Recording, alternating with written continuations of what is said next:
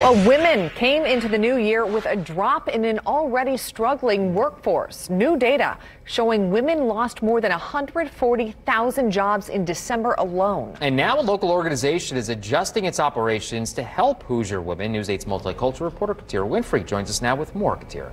Fillbrook hospitality, education, and retail jobs have had large cuts since the pandemic started. And although black women and Hispanic women saw the highest job loss, women of all backgrounds have been hit hard. Since many have been forced out of work, some organizations are urging women to consider jobs traditionally dominated by men. Economically speaking, women ended 2020 deeper in the red. Data from the Bureau of Labor Statistics shows women lost more than 150,000 jobs in December, whereas men, although still struggling, gained 16,000. We surveyed our clientele early on when the pandemic first hit so that we knew how to pivot.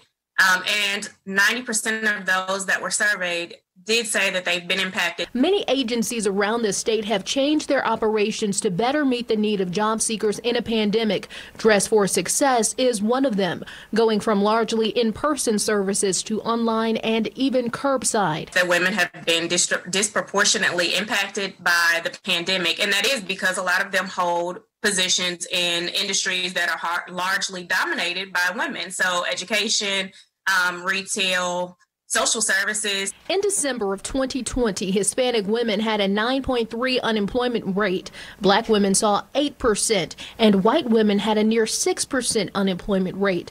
The solution isn't clear for getting them back on track, but some say women applying for traditionally male-dominated jobs like AC repair, landscaping, construction, and welding may help.